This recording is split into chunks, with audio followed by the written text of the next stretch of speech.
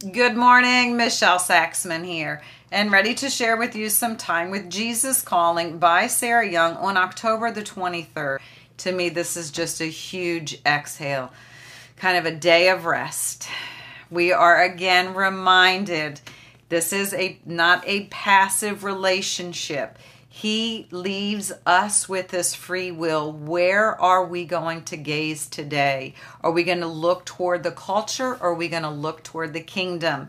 When we turn our gaze toward the kingdom, toward his peace, toward his presence, toward his light, then that is going to be this love bond that goes back and forth, this joy in me and he.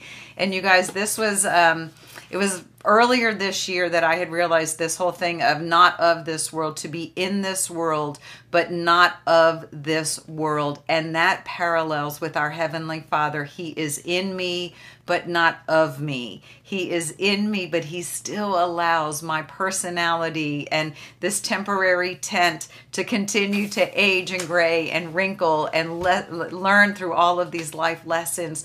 But he is in us and he is within us, then never going to leave us, never forsake us. But that parallel that he is within me and not of me, just as I am to be in this world, but not of this world.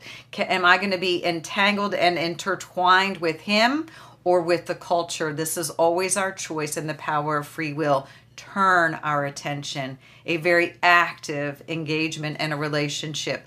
Turn. Feel the light, the presence shining upon us, the heavenly smile of approval when little kids look to their parents in the kind of in the audience, in the stands, on the sidelines, whatever it is, and they just want that gaze of reassurance. Our Heavenly Father says, look to me, soak in the depths of all your being, allow it, fully fill and emanate that light right back out. The readings for today, the first one is Numbers chapter 6, verse 26. The Lord lift up his approving countenance upon you and give you peace, tranquility of heart and life continually. And like having that additional definition, because we think of peace, peace be with you. And we kind of think of peace as being, oh, let's just get these circumstances to be a little more settled and predictable. But he says, no, peace is tranquility of heart and life continually. Never ending. And that is that source of peace that goes beyond anything we can imagine. A peace he gives to you. It's up to us, isn't it? And then open our hands to receive it. Put down our luggage, put down our baggage, take on his yoke and receive that peace.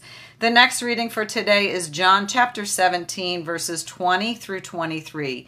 My prayer is not for them alone. I pray also for those who will believe in me through their message, that all of them may be one. Father, just as you are in me and I am in you. May they also be in us, so that the world may believe that you have sent me. I have given them the glory that you gave me, that they may be one as we are one. I am them and you in me. May they be brought to complete unity to let the world know that you sent me and have loved them even as you have loved me. Isn't that a beautiful prayer and a gift? We are not alone. We are never alone in our circumstances. And if we don't believe that others in this world that have walked this world are in it with us, just know that our Heavenly Father is in us. This is like in that unseen realm, the miracles of faith. I in you and you and me. We are in them. They are in us as a community. We are one.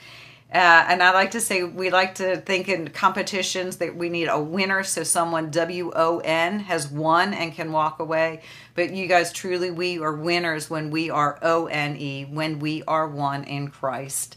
The final reading is Psalm chapter 16, verse 11. You will show me the path of life. In your presence is fullness of joy. At your right hand are pleasures forevermore. And I'm just going to go real quickly into the quadrant living and acknowledge that living above the lifeline right now. This is where life is. This is the presence and fullness of joy.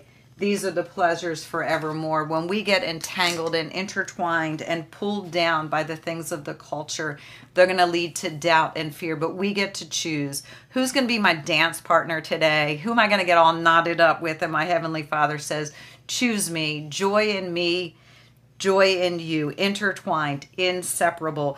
I suffuse, fully fill your soul with joy in my presence.